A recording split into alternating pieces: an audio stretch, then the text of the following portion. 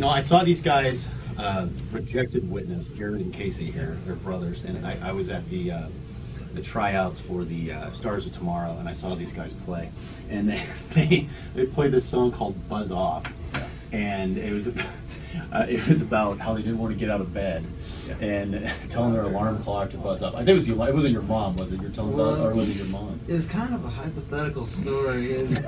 I wrote it from the perspective of Casey to me. Okay. So it's funny. I'm singing it to myself.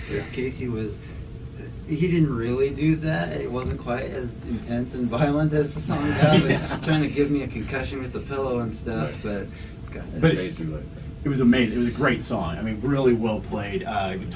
Jared here on guitar and Casey on the ukulele. Both of them did a little vocals, and I mean, it was just very, very impressive. Okay. So first of all, where does Rejected Witness come from? Well, it's like we're a Christian band. We're Jesus freaks. We're not afraid to say it, and not all of our songs are necessarily like Christian meanings, but some of them are. And some people will reject you for that if you're a Christian. They won't necessarily want to hear what you have to say, or they